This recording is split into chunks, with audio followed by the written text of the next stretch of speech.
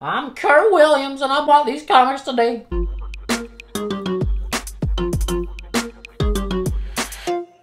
Well, I still haven't committed to any one comic store. I don't have a pull list anywhere, so I'm kind of just grabbing whatever is available. I went to 2 comic stores today, the second of which was Dr. Nose, which was recommended to me by Andrew. Thank you very much. That is, in fact, a good shop. I still don't know where I'm going to end up living next month, so there's no point in putting down roots at any one comic store yet. But here's the cool stuff that came out this week. The issue I'm most excited about easily is issue 5 of Beneath the Trees Where Nobody Sees by Patrick Horvath. This series is so good. It's like a binge-worthy TV show in a comic book. It's about fluffy animals and serial killers, and every single issue has just a breathtaking cliffhanger. I'm super invested. I barely ever feel as eager for the next issue as when I finished each issue of this series. Next up is issue 1 of Uncanny Valley by Tony Fleecs and David Wachter?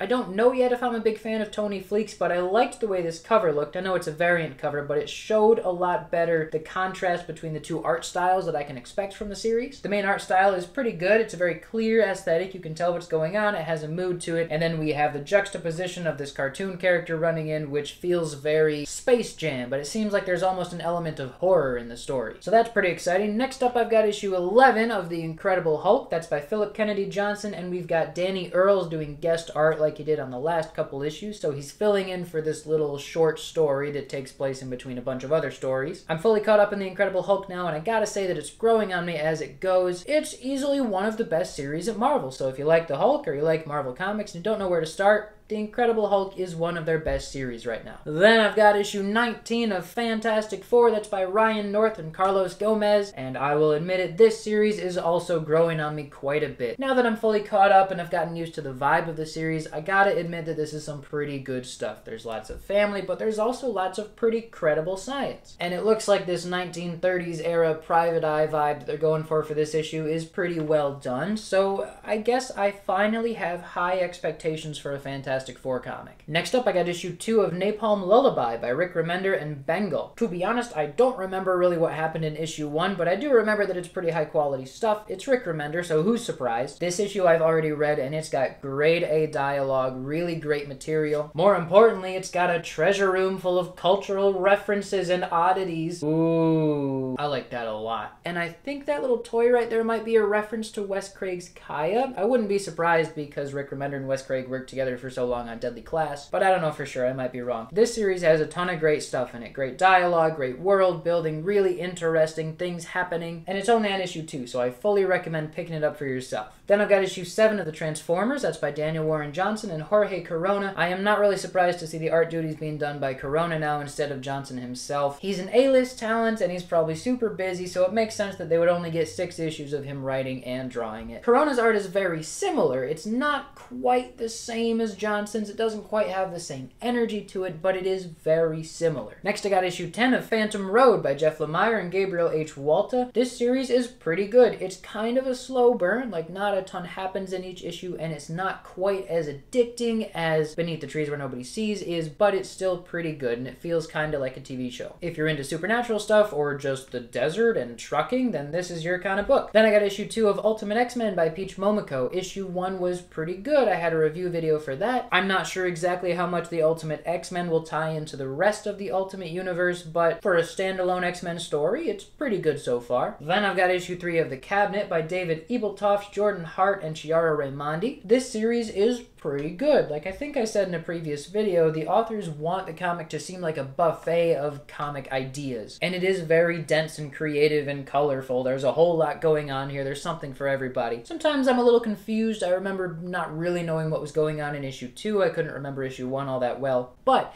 it's still a pretty well done series. Moving into the X-Men stuff, we got issue 47 of Wolverine. That's by Victor Laval, Benjamin Percy, and Jeff Shaw. Yeah, I don't know. These issues come out every other week, so I'm going to say the same thing now that I've said a billion times before. It's better Wolverine than Wolverine has been. It's some of the best X-Men comics. It's good Sabretooth, but I wouldn't wouldn't exactly say that it's blowing my mind. Then we got issue 2 of Miss Marvel Mutant Menace, a series that I am really just not sold by. Honestly, I'm only still buying it out of my sense of completion for everything Krakoan era, and it's got Mojo on it, which means that there's a pretty good chance my favorite comic character of all time, Longshot, might show up. This is by Iman Vellani, Sabir Pirzada, and Scott Godlewski, so pretty similar team to what's been doing Miss Marvel for a while. If you've been enjoying it, you'll probably continue to enjoy it. If you're like me and you weren't really enjoying it, I don't know, you might not enjoy it. Issue 17 of The Invincible Iron Man, I don't care. Issue 4 of Resurrection of Magneto by Al Ewing and Luciana Vecchio. I'm very confused. I don't really know what's happening in this series. I have a really hard time staying engaged. Al Ewing is a great writer, but I just